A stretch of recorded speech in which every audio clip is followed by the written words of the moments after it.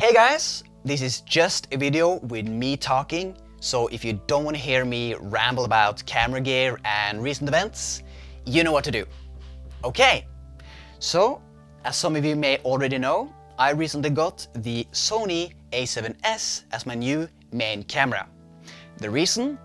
My equipment got stolen. Yeah. So my Canon 5D Mark III, my Sony RX100 Mark III, my Tamron lens, my batteries, my chargers, my photo backpack, pretty much everything except a few lenses got stolen. So I pretty much had to buy a new camera. After a lot of research, it stood between the Panasonic GH4 and this one. And although the internal 4K of the GH4 was very tempting, I felt that was the only advantage of that camera.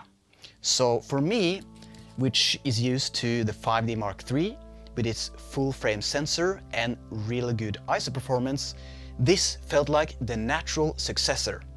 And believe me, this beast of a camera has insane ISO performance. And although it only shoots in 1080p, the 1080p in this one is a lot better and clearer than the 5D Mark III. Okay, nå har jeg 12.800 ISO.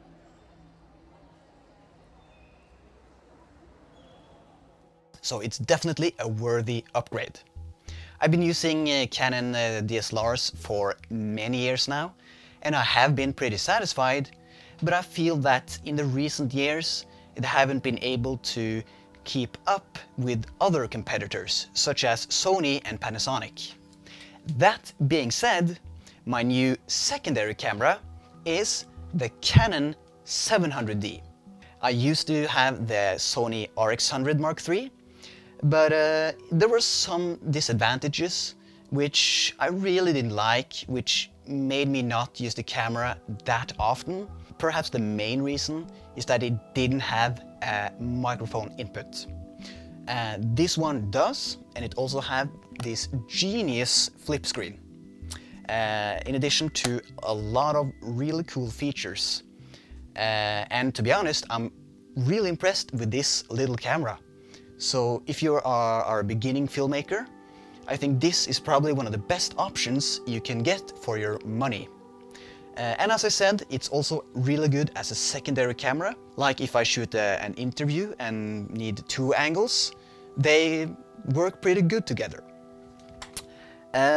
Of course, right after I bought the a7s, the Mark II got announced. Does that make the a7s I obsolete? I don't think so. It's still a genius camera in so many ways. Of course, Anders and I have done a lot of comparisons between the a7s and the GH4, so if you want to see a video about it, you can see in the link in the description. And of course, if you want to hear me talk more about the a7s or the 700D, or if you have any questions, please comment below. See you soon!